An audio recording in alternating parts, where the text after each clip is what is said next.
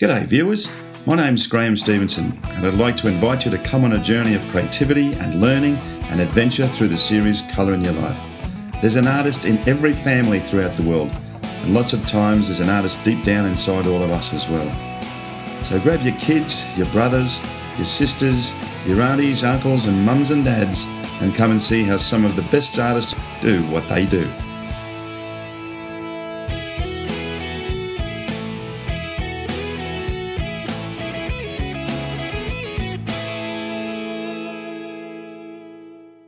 Okay guys, welcome back to Colour in Your Life. Well, we are in Canberra today, Australia's capital territory, and we are with a master watercolour artist, Mr. Chan Dissanayake.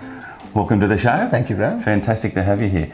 Chan, I actually saw Chan's work a couple of years ago, and actually he had won a major prize with a picture of some jumbo jets at the airport, and I looked at that and I thought, that's really cool. I'd love to have that man on the show.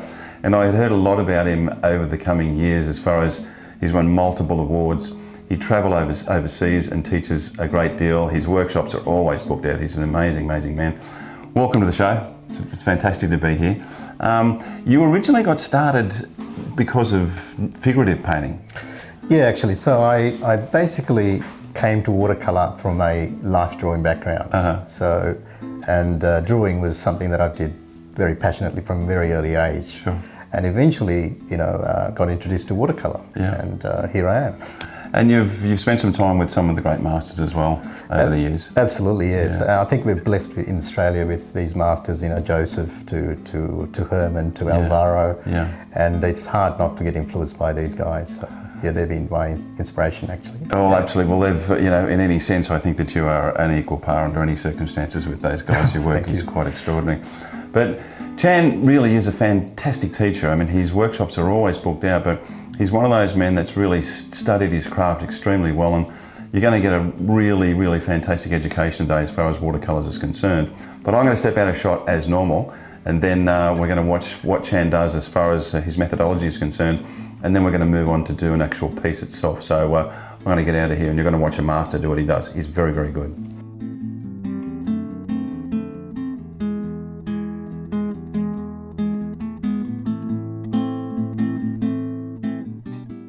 All right, Chan, well, you've got 4 different areas of expertise you're going to show us.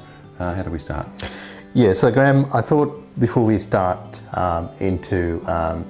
before we actually start the piece, I might go through some technical side of how watercolour behaves. You see, watercolour is different to other mediums, the dry mediums like oils and acrylics, where you are painting on a static surface.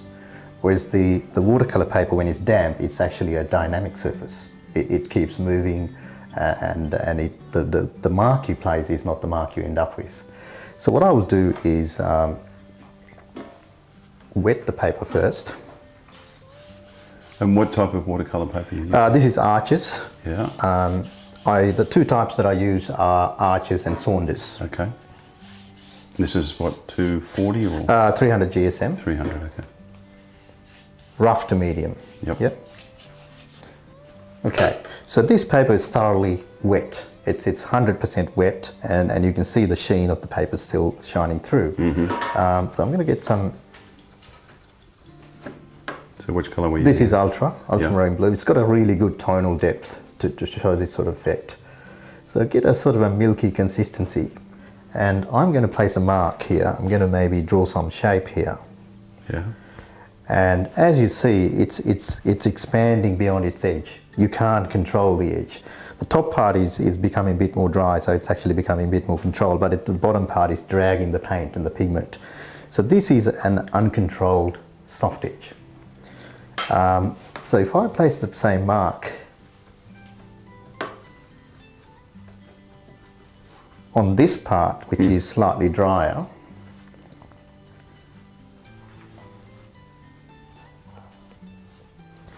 you begin to get a controlled soft edge.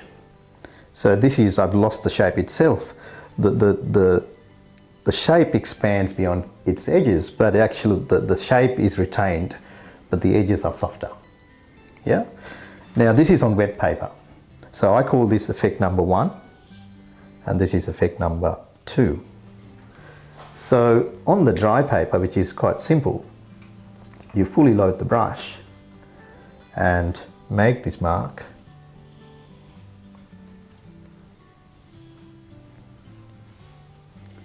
You get a hard edge.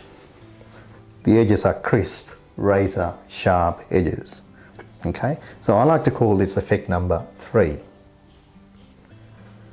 And lastly, what I'm going to do is get a lot of pigment but reduce the water quantity. And I'm going to make the same mark. And as you can tell, it actually breaks. So you get this broken edge as opposed to a hard edge, still on dry paper, and I like to call this effect number 4. So you've got an uncontrolled soft edge, controlled soft edge, hard edge, and a broken edge. Fantastic, and it's got a lot to do with timing, but particularly with that broken edge. The last thing you want to do with watercolour is to fill the thing in, isn't it? Absolutely, absolutely. So if you have too much paint, you'll actually get this edge. Yeah. So you've got to reduce it so the water's actually not dripping out of the brush. So you get this lovely speckled effect where the texture of the paper, it's got a hit and miss sort of effect. And that can be used creatively on the right place at the right time. Yeah. Well, we're going to move on and do one of your beautiful watercolours. It's always magical as far as I'm concerned. I mean, I can paint with watercolours, but nowhere near like you guys do, but to simply watch these pictures appear with the least amount of effort. I mean, less is always more in watercolour. Absolutely. Yeah. I think that's the critical message, is that if you let watercolour paint itself, it paints it better than you. So you know, by leaving it and let the magic sort of happen on the paper is what I'm about. So let's see how we go.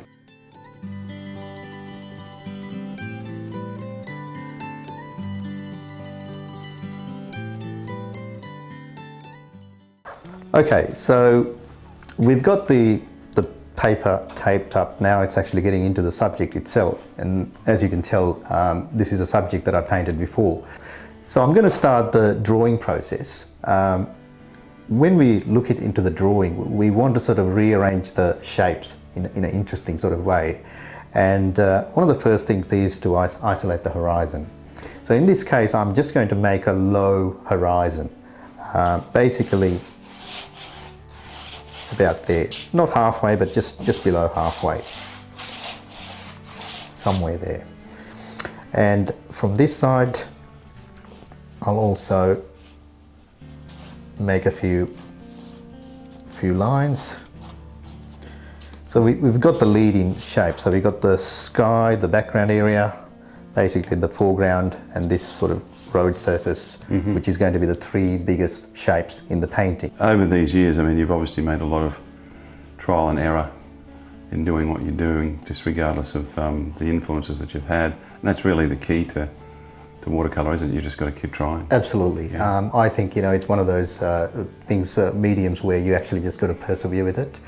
It takes years of learning, and you know, practice is the key. You're bound to make a lot of mistakes, but they are part of learning, and you know, with every painting you learn something new. Is what I feel. Absolutely. You've got a picture here in your collection, and there's some absolutely amazing paintings that Chan has done, but it's called Farmhouse in New South Wales. But the perspective in this particular picture, not just the objects, the geometric objects, but the actual perspective of the colour is quite amazing. One of the key elements of drawing is understanding perspective and proportion. So it doesn't matter whether it's a natural scene or a streetscape to a landscape. You still have to have things in the right order. And there's another one of Echuca, but it's an old town. They have paddle steamers down there. But once again, looking at the perspective of not just the buildings, but the colour perspective as well. Yes, yes. Echuca is one of those magical towns, and I actually did a tour, a painting tour with Travel Right, historic towns of southern Australia, and we stayed in Echuca, and it was just a magical place to paint, you know, beaming with a lot of subjects, paddle steamers to streetscapes. You can just sit there and do a painting 360 degrees, so it's an amazing place.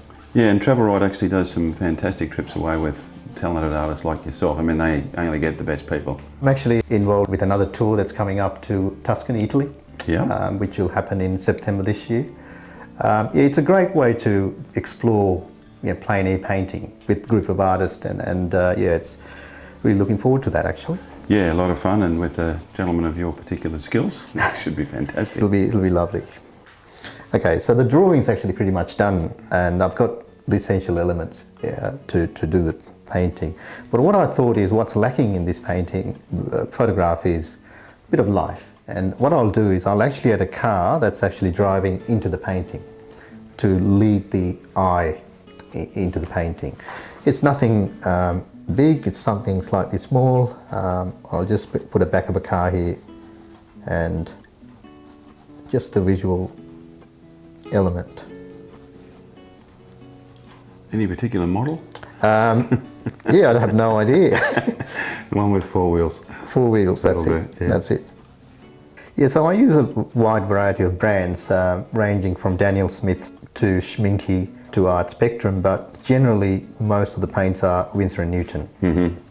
I find that the pigmentation is much finer, and it works really well with that sort of pigment. So just a dull blue. It's not very overpowering, but very watery at this stage. And so I'll use this bead and start this from the top. And your brushes as well. I mean, yeah, I use a lot of brushes, but I've been becoming fond of these Chinese calligraphy brushes, yes. And they actually do a really good job. So I'm using them to good effect. Gravity is actually pulling the pigment down, and you get a sort of a wet area here, and you just use that to your advantage and bring it down. So as you come down, I'm actually going to go a bit thicker with pigment and use something like a bit of lilac. It's a bit opaque, and it gives you that sort of distant mountain feel. yes. So break down. Even as at this stage, if I get a little bit of whites that are left behind, I'll leave them to be the snow caps in the mountains. But you've got to make sure they're not too big, yeah? Yeah. So I'm increasing more pigment as I go along. Yeah, and as I can see that you're watching you mix, there's less and less water, Less more water. pigment. Yeah. Absolutely, yeah. It's another piece that you've got here that's not in the snow by any means, but it's called Cubia Creek. You can just see that softness that you've actually put into that back, that very wet effect in the hills. Yes. And then as you get close, you can see the pigment build and the perspective of the colour as well. Absolutely. Beautiful piece. Yeah, so I think Australian landscape, you get these lovely panoramic landscapes around, and it's imperative that you create that sort of distant effect. Yeah. So the colours that I'm using are ultramarine blue and burnt sienna, and that makes a lovely dark. Probably the other thing to sort of say is that this painting is one of those paintings that it's not going to look right until you actually get all the elements in. Yeah. It's like a jigsaw puzzle, you sort of fill in from the side, but until everything's filled in, it just looks out of place. Yeah. So Chan, I can remember when I first saw your work, you'd actually won a prize with a picture of some jumbo jets at the airport. But there's a really interesting story behind that particular painting. Can you illuminate us on that?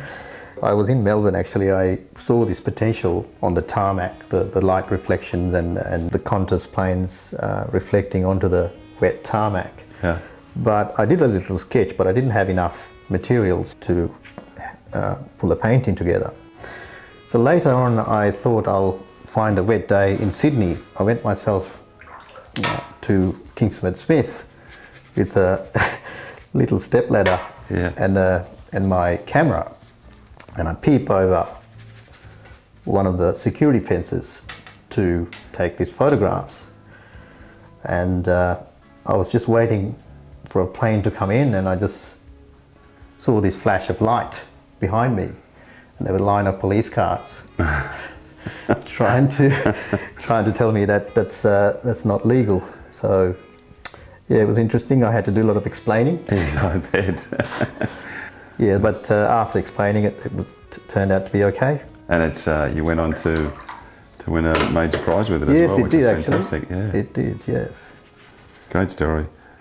I'm going to start with a bit of raw sienna. It's going to be an underwash basically, a bit of raw sienna and burnt sienna maybe. Yeah. Very watery. And this is going to go all the way.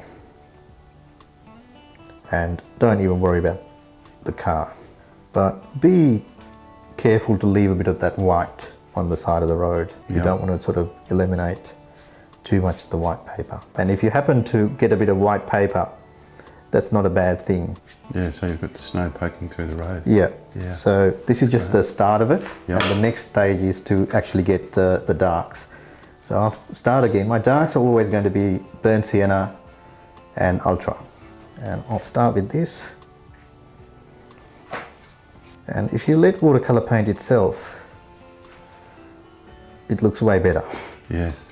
I mean, this technique really has to be done fairly consistently, because you really can't go back and get the effect that you want if it's dry. It's got to be done wet. Absolutely. While the paper's wet, I'm just trying to get this in one go.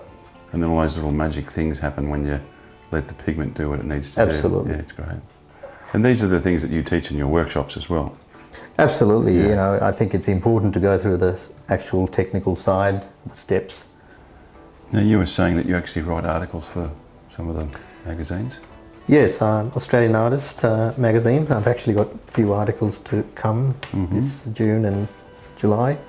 Yeah, I enjoy that sort of communication, I guess, with my students through magazines. So do you get much of a chance, I mean, obviously being a father of young children and a lovely wife, do you get much of a chance to get out and plein air yourself? I try to as much as I can, but obviously time constraints and, as you said, family does restrict.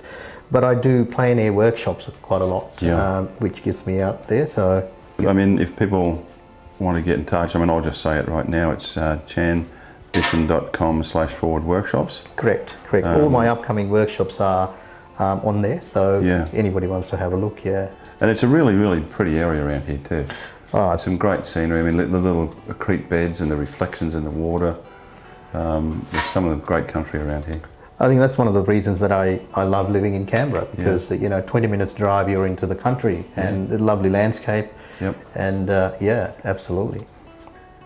So the shadows anchors them onto the snow itself. So it's better to do them while the trunks are actually wet.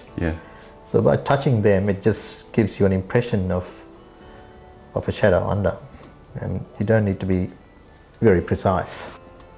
So this tree trunk here, the main trunk, I really want to leave some whites where there's a bit of the snow being caught up on the edges, kind of thing. So what you do is you leave some of the white paper and just paint the trunk, and what you left behind becomes the actual snow.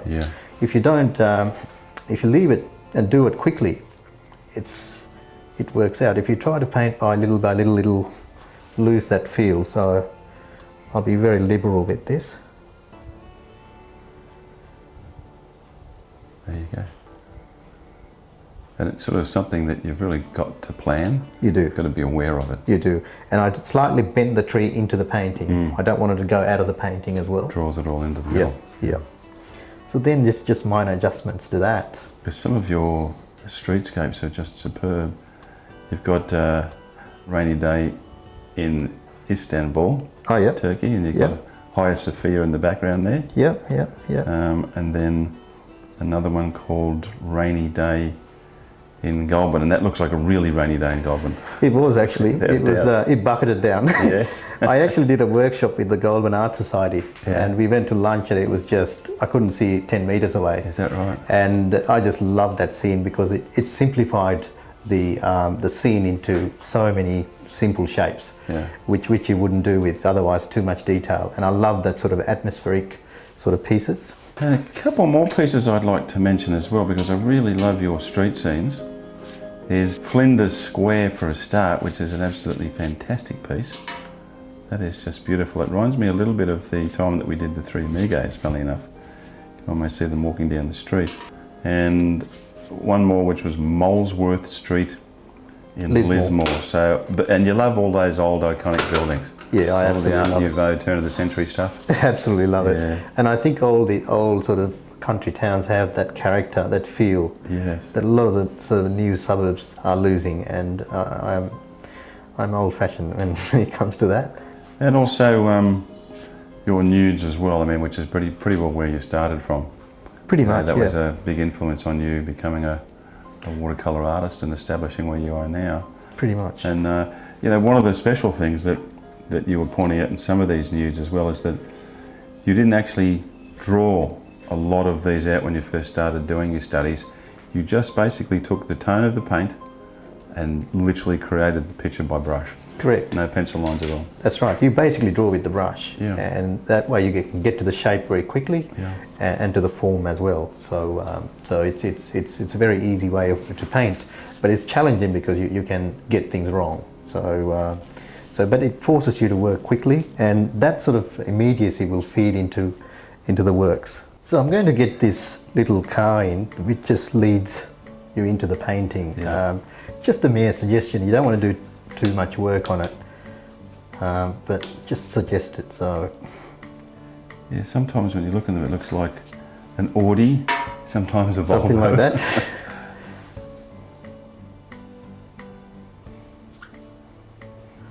Okay, I think I'm finished, and I'm actually happy with this piece. It's worked out pretty well, and it always do if you just apply the right techniques and plan your way through the painting, and the end result speaks for itself. But the best thing is when you actually remove the tape. So let's remove the tape and see how it looks. This is a very exciting part of the piece, especially on a snow scene, when you get these white clean borders. It gives you that lovely feel.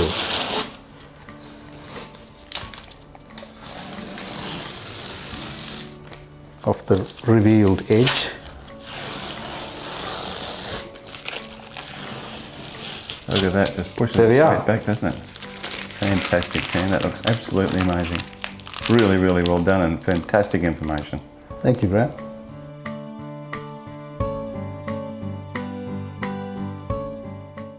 Okay, another great day with a fantastic artist in Canberra, master watercolour artist, Chan. Thank you Grant. so much for having us. It was fantastic. As you can see, what an amazing result. So, as I said, Chan does a lot of workshops here and overseas. It'd be great to travel. You're going to Italy at some stage, aren't you, as well? Yeah. A lot of other countries opening up also. But if somebody wants to come and do one of your workshops, fantastic for you. What's your website number? It's chandissan.com. Okay, come in and see Chan, and go in and see some of his work. He's got some great stuff for sale as well. And you can always pop in and see us at colourinyourlife.com.au, and come and see us in Facebook and YouTube and Pinterest and Instagram and just about everything that we're on. And yeah, we had a fantastic day. Thank you so much for having us. We've got a few more artists that we need to do in Canberra. We're looking forward to it. Great place to be, great town, great people. But remember, as I always say, until we meet again, remember, make sure you put some colour in your life. See you guys. Bye now. See ya.